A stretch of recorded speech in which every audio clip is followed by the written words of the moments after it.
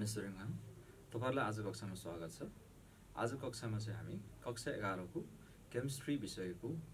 H2S ग्यासको properties र यसको युजेजको बारेमा अध्ययन गर्नेछौं। कक्षा सुरु गरौँ है त। केमिकल प्रोपर्टिज अफ H2S हेर्छौं। केमिकल प्रोपर्टिज अफ H2S हेर्दाखेरि सुरुमा हेर्छौं हामी यसको हेर्नुस् त एज अ रिड्युसिङ एजेन्टको रूपमा यसले चाहिँ कसरी कम्पाउन्ड्सहरुलाई रिड्युस गर्छ त भन्ने कुरा हेर्छौं यसमा है त। जस्तै फर्स्टमा हेर्नुस् त actions with acidified potassium permanganate H2S ले हेर्नुस् त यो एसिडिफाइड हुनु पर्छ। यो एसिडिफाइड पोटासियम परम्याङ्गनेट लाई कसरी चाहिँ रिड्युस गर्ने रहेछ लेट्स सी है त। सुरुमा हामी यसको रिएक्सन्स लेखौं। जस्तै हेर्नुस् त KMnO4 यो भयो हाम्रो एसिडिफाइड परम्याङ्गनेट। अब एसिडिफाइड हुनको लागि चाहिँ H2SO हुनै पर्यो। अब यो एसिडिफाइड परम्याङ्गनेट भयो प्लस केसँग रिएक्सन्स गराउने भन्दाखेरि H2S सँग रिएक्सन्स गराउने। अब यो H2S ले के गर्नुपर्छ भन्दा यो KMnO4 लाई रिड्युस गर्नुपर्छ है। K2SO4 plus MnSO4 plus H2O plus sulphur. ल हेर्नुस् त्यो रिएक्सनमा कसरी रिड्युस गरिरहेछ H2S ले भन्दाखेरि Mn को अक्सिडेसन स्टेट हेरौं। जस्तै यहाँ अक्सिजनको कति हुन्छ भन्दाखेरि -2 कतिवटा अक्सिजन छ 4 वटा भनेपछि -2 * 4 भनेपछि यो कति भयो -8 भयो है। अनि यतापटि पोटासियम छ। पोटासियमको हामीलाई थाहा छ अक्सिडेसन स्टेट +1 भनेपछि हेर्नुस् त -8 + 1 गर्दाखेरि अझै के छ -7 बाँकी छ। अब त्यो -7 लाई चाहिँ केले न्यूट्रलाइज गर्छ भन्दाखेरि यहाँ भएको म्याङ्गनिजले न्यूट्रलाइज गर्छ भनेपछि हाम्रो म्याङ्गनिजको हेर्नुस् त यहाँ अक्सिडेसन स्टेट कति रहेछ भन्दाखेरि +7 रहेछ है। After reactions with this H2S यो H2S सँग रिएक्सन्स गरिसके पछाडी प्रोडक्ट साइडमा हेरौं है त। प्रोडक्टमा चाहिँ यो Mn को अक्सिडेसन स्टेट चेक गर्छौं हामी। के छ हेर्नुस् त भन्दाखेरि यहाँ हामीलाई सल्फेटको थाहा छ डाइरेक्टली गरौँ -2। अब यसलाई न्यूट्रलाइज गर्नको लागि Mn को के हुने रहेछ +2 हुने रहेछ। भनेपछि के देखियो हेर्नुस् त भन्दाखेरि रिएक्टेन्ट साइडमा Mn को अक्सिडेसन स्टेट +7 बाट हेर्नुस् त केमा चेन्ज भइराछ भन्दाखेरि +2 मा गइराछ। भनेको मतलब अक्सिडेसन के भइराछ अक्सिडेसन स्टेट भन्दाखेरि घटिरहेको छ। यो Mn लाई रिड्युस गर्ने काम केले गर्यो त्यसरी घटाउने काम केले गर्यो भन्दाखेरि H2S को कारणले गर्दा यो म्याङ्गनिजको चाहिँ अक्सिडेसन स्टेट घटेर गएको छ। भनेको मतलब म्याङ्गनिज के भएको छ रिड्युस्ड भएको छ। अब यसलाई रिड्युस चाहिँ केले गर्यो त भन्दाखेरि H2S ले गरिरहेछ। दैट्स व्हाई के भन्न सक्छौं हामी H2S acts as a good reducing agent भनेर भन्न सकिन्छ है। अब यसलाई प्र्याक्टिकली पनि हेर्न मिल्छ। यही रिएक्सनलाई हेर्नुस् त KMnO4 चाहिँ यो चाहिँ तपाईको भायोलेट कलरको हुन्छ इनिशियली। H2S हालिसके पछाडी चाहिँ अब यहाँ रिएक्सन्स भइसके पछाडी यो MnSO4 बन्दाखेरि यसको कलर भइदिन्छ कलरलेस। भनेपछि कलर हराएर जाने रहेछ है। प्र्याक्टिकली चाहिँ यसरी हामीले कलर चेन्जेस हेरेर पनि के भन्न सक्छौं भन्दाखेरि यो म्याङ्गनिज चाहिँ रिड्युस भइराछ के को कारणले H2S को कारणले भनेर प्र्याक्टिकली पनि हामी मज्जाले देख्न सक्छौं। त्यस्तै अर्को एक्जाम्पल हेरौं। ओके अर्को एक्जाम्पलमा हेर्नुस् त actions with acidified potassium dichromate K2Cr2O7 यो भयो पोटासियम डाइक्रोमेट। यसलाई के गर्नु पर्यो हामीले एसिडिफाइड गर्नु पर्यो भनेपछि H2SO4 थोरै हुनै पर्यो प्लस केसँग रिएक्सन्स गराउनु पर्यो H2S सँग रिएक्सन्स गराउनु पर्यो। अब रिएक्सन्स गर्दा हेर्नुस् त प्रोडक्ट के बन्दैछ भन्दाखेरि एउटा हुँदैछ K2SO4 plus Cr2SO4 plus H2O plus sulphur. अब भनेपछि हेर्नुस् है यसमा पनि हामी के चाहिँ गर्छौं भन्दाखेरि अक्सिडेसन स्टेट चाहिँ गर्छौं। ओके अक्सिडेसन स्टेट हेर्ने हो भने यो क्रोमियमको कति छ त लेट्स सी है। यसमा चाहिँ जस्तै अक्सिजनको 7 भनेपछि -2 * 7 गर्दाखेरि यो भयो -14 है। पोटासियमको कति हुन्छ +1 * 2 गर्दाखेरि +2 हुने भयो। भनेपछि -14 लाई +2 ले न्यूट्रलाइज गर्दा स्टिल के छ हेर्नुस् त हाम्रो यहाँ भन्दाखेरि 12 छ है अझै। भनेपछि कति छ 12 भन्दाखेरि -12 अझै बाँकी छ। त्यो -12 लाई चाहिँ केले ब्यालेन्स गर्छ अब भन्दा यो क्रोमियमले ब्यालेन्स गर्छ भनेपछि +12 हुने रहेछ। तर यहाँ क्रोमियम के छ हेर्नुस् त दुईटा क्रोमियम छ नि त। भनेपछि हामीलाई चाहिँ एउटा क्रोमियमको चाहियो है। हेर्नुस् त कति छ 6 भनेपछि के रहेछ त एउटा क्रोमियमको यहाँ अक्सिडेसन स्टेट +6 रहेछ है यो potassium डाइक्रोमेटमा after reactions with this H2S के हुँदैछ हेर्नुस् यहाँ प्रोडक्ट साइडमा यो क्रोमियमको अक्सिडेसन स्टेट घट्दैछ कि बढ्दैछ लेट्स चेक जस्तै सल्फेटको हामीलाई थाहा छ -2 अब इन्टु 3 भनेपछि यो -6 हुने भयो यसलाई न्युट्रलाइज गर्नको लागि यो क्रोमियमको कति हुनु पर्यो त भन्दाखेरि +6 हुनु पर्यो तर क्रोमियम के छ दुईटा छ भने चाहिँ लेट्स डु डिभिजन बाइ 2 भनेपछि +3 ल हेर्नुस् त रिएक्टेन्ट साइडमा +6 थियो भने प्रोडक्ट बन्दाखेरि के भइरहेछ +3 भइरहेछ भनेको मतलब अक्सिडेसन स्टेट के भइरहेछ घटिरहेछ क्या +6 बाट +3 मा भनेको मतलब क्रोमियम के भइरहेछ रिड्युस्ड भइरहेछ कसले रिड्युस गरिरहेछ भन्दाखेरि देयर इज नो डाउट कसले भन्दाखेरि H2S ले हाम्रो यो H2S को कारणले गर्दा चाहिँ यो क्रोमियम के भइरहेछ रिड्युस्ड भइरहेछ भनेपछि यो पनि अर्को के भयो गुड एक्जाम्पल भयो to prove that H2S acts as a what reducing agent भनेर अब यसलाई पनि प्र्याक्टिकली हामी कलर चेन्जेसबाट हेर्न सक्छौं प्र्याक्टिकली हेर्ने भने यो चाहिँ पोटासियम डाइक्रोमेटको कलर ओरेन्ज हुन्छ इनिशियली हेर्नुस् है त अब आफ्टर रिएक्सन्स यो रिड्युस भइसके पछाडी यो क्रोमियम सल्फेट बन्दाखेरि हेर्नुस् त के भइदिन्छ यो ग्रीनिश कलरमा चेन्जेस भइदिन्छ अथवा ग्रीन कलरमा चेन्ज भइदिन्छ यसरी हामी हेर्न सक्छौं है पोटासियम डाइक्रोमेटलाई H2S ले कसरी रिड्युस गर्न सक्छ भनेर in a practical way also है अब त्यस्तै अर्को एक्जाम्पल छ हेर्नुस् त अर्को एक्जाम्पलमा चाहिँ हामी सेमा एक्सन्स विथ FeCl3 पनि गर्न सक्छौं दैट मिन्स फेरिक क्लोराइड सँग ओके FeCl3 प्लस के गर्नु पर्यो हेर्नुस् त H2S गर्दाखेरि यसलाई पनि कसरी रिड्युस गर्ने रहेछ हेर्नुस् FeCl2 plus HCl plus S ल हेर्नुस् यहाँ यो भयो फेरिक क्लोराइड जहाँ अक्सिडेसन स्टेट कति छ हेर्नुस् त +3 नो डाउट Cl -1 हुन्छ 3 रहेछ -3 भइहाल्यो हैन सो +3 रहेछ आइरनको अनि यसमा प्रोडक्टमा हेर्नुस् त आइरनको फेरि यहाँ के भइराछ भन्दाखेरि क्लोरिनको -1 * 2 गर्दाखेरि कति हुँदैछ हेर्नुस् त -2 हुँदैछ भने यसलाई क्यान्सल गर्नको लागि आइरनको कति हुनु पर्यो +2 हुनु पर्यो भन्छ यो केसमा पनि हेर्नुस् त यो फेरिकबाट फेरसमा चेन्जेस हुँदाखेरि चाहिँ के भइराछ त अक्सिडेसन स्टेट यहाँ पनि के भइराछ रिड्युस भइराछ कहाँबाट फ्रम +3 टु +2 तिर गइराछ अब भनेपछि यसमा पनि यो आइरनलाई रिड्युस गर्ने काम कसले गर्यो भन्दाखेरि H2S ले नै गर्यो है यही H2S ले गर्दा FeCl3 रिड्युस्ड भइदियो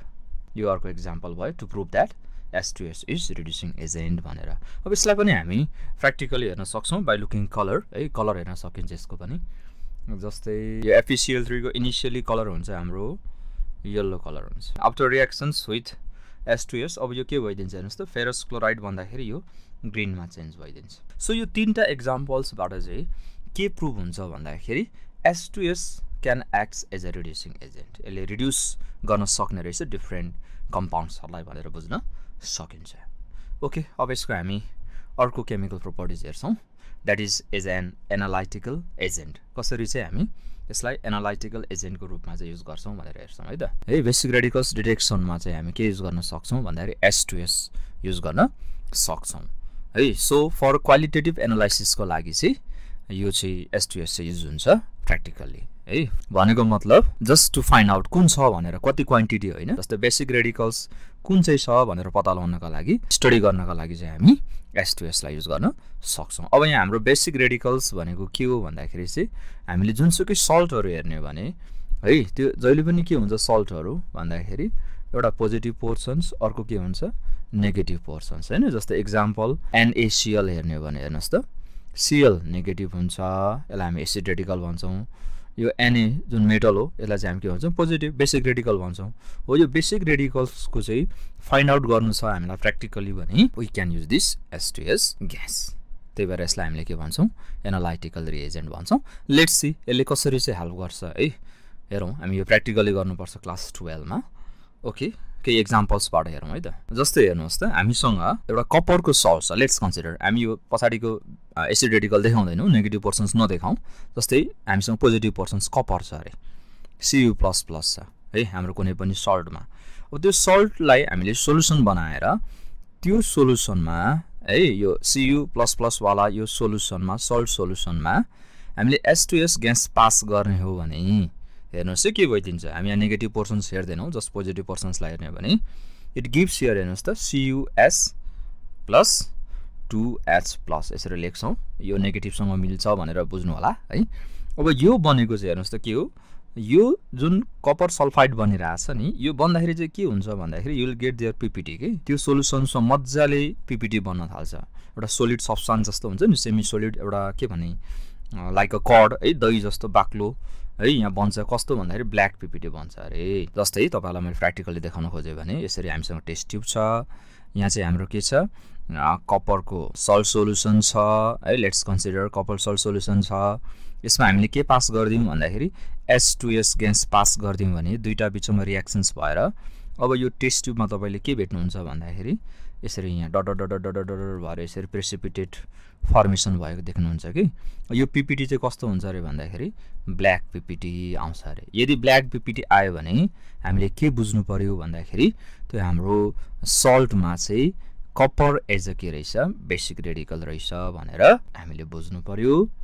कन्फर्म गर्न सक्नु पर्यो है कपर छ भने ब्ल्याक पीपीटी आउने रहेछ भनेर बुझ्नु पर्यो जस्तै अर्को एक्जाम्पलमा हेर्नुस् त ओके हामीसँग क्याडमियम छ लेट्स कन्सिडर है क्याडमियमको कुनै सल्ट सोलुसन छ यो क्याडमियमको सल्ट सोलुसनमा हेर्नुस् त हामीले H2S ग्यास पास गर्दिने हो भने अब यहाँ कस्तो पीपीटी आउने रहेछ हेर्नुस् त यो चाहिँ एसिडिक मिडियममै थोरै HCl हालेर है एसिड थोरै हालेर यसलाई एसिडिक मिडियम बनाएर अब हेर्नुस् त यहाँ के बन्दैछ भन्दाखेरि CDS है क्याडमियम सल्फाइड बनिरहेछ प्लस 2H+ अब यो H+ किन छोडायो भन्दाखेरि यहाँ नेगेटिभ पर्सन्स थियो होला नि त पक्कै हैन Cl थियो होला यहाँ HCl बनिरहेको हुन्छ के बनिरहेको हुन्छ लिभ इट है त्यतापटि छोड्दियौ यसलाई हेर्ने हो भने हेर्नुस् त क्याडमियम सल्फाइड बन्दैछ यो क्याडमियम सल्फाइड बन्दाखेरि फेरि पनि कसरी थाहा पाउने त यो क्याडमियम हो भन्दाखेरि it gives there yellow PPT है टेस्ट ट्युबमा फेरि येलो पीपीटी बनिरहेको हुन्छ यसरी हामी के गर्न सक्छौं भन्दाखेरि डिफरेन्ट मेटल्सहरुको चाहिँ आइडेन्टिफाई गर्न सक्छौं कुन मेटल छ हाम्रो सल्टमा भनेर अथवा कुन चाहिँ बेसिक रेडिकल छ त हाम्रो सल्टमा भन्नका लागि आइडेन्टिफाई गर्नका लागि हामी H2S को हेल्प लिने रहेछौं है त्यस्तै अरु एक्जाम्पल्स पनि हेरौं एक दुईवटा जस्तै जिंक छ भने कस्तो होला हेर्नुस् ल अब यसमा के पास गर्नु पर्यो हामीले H2S पास गर्नु पर्यो जिंकको सोलुसनमा यसको यो सोलुसन कन्सिडर गर्नुहोस् है यहाँ सोलुसन छ H2S ग्यास पास गर्यो हामीले यसलाई चाहिँ अलिकति थोरै अल्कालाइन मिडियम बनाउनु पर्छ जस्तै NH4Cl प्लस NH4OH थोरै हालेर यसलाई अलिकति बेसिक बनाएर हामी गर्छौं त्यसो गर्दा हेर्नुस् त के भइराछ भन्दाखेरि चाहिँ बन्दै चाहिँ के zinc sulphide plus same process 2H+ यो जिंक सल्फाइडले कस्तो पीपीटी दिन्छ हेर्नुस् त भन्दाखेरि it gives here white PPT white PPT आयो भने चाहिँ के बुझ्नु पर्यो ओके पक्कै यो के रहेछ जिंक रहेछ भनेर बुझ्नु पर्यो है अब त्यस्तै तपाईहरुको म्याङ्गनिज छ लेट्स कन्सिडर Mn++ H2S गर्ने भने है यसलाई पनि हामी के गर्छौं थोरै अल्कालाइन मिडियममै बनाउँछौं NH4Cl प्लस NH4OH यसले हेर्नुस् त के बनाउँदैछ MnS प्लस अनि सेम प्रोसेस 2H+ अब यो म्याङ्गनिज सल्फाइड भन्दाखेरि चाहिँ हेर्नुस् त के हुँदैछ इट गिभ्स हियर हेर्नुस् त अचम्मको कुरा फ्लेश कलर पीपीटी भनेको मतलब हाम्रो मासु रङको है फ्लेश अलिकति रातो रातो खालको हुन्छ नि अलिकति फ्लेश है भनेपछि यसरी हेर्नुस् त डिफरेन्ट टेस्टमा हेर्नुस् त डिफरेन्ट पीपीटीहरु दिने रहेछ नि त